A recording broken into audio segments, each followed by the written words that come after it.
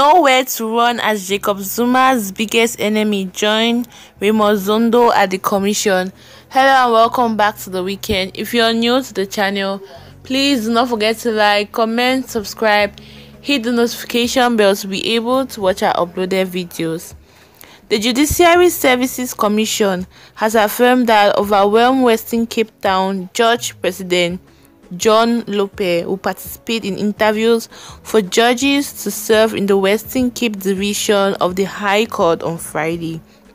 This is regardless of the way that he was simply viewed as at fault for shocking offense by the Judiciary Conduct Tribunal.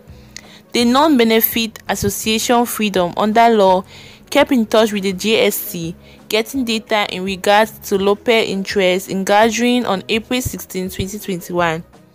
This follows the revelation by the board that he had inappropriately endeavored to impact Constitutional Court passage judgment on Chris Jafta and best to decide for previous President Jacob Zuma. The examination concerning the combat hardware bargain was the subject of the case. On Friday, FUL CEO Nicole Fries let a letter out of JSC Secretary Selo via web-based media affirming Hlophe's participation. Judge President J.M. Hlophe will shape part of the JSC while talking about the possibility of two openings on Friday 23 April 2021 in the Western Cape Division of the High Court, the letter expressed.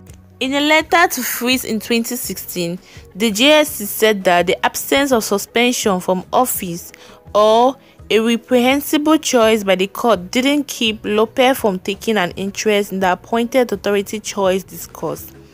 She said that on the grounds that the adjudicator had been seen as at fault for terrible conduct by the board, he ought not share simultaneously. What makes you figure the JNC won't follow up on its own broadcasted feelings? Fries commented. Hlophe disproves the claim.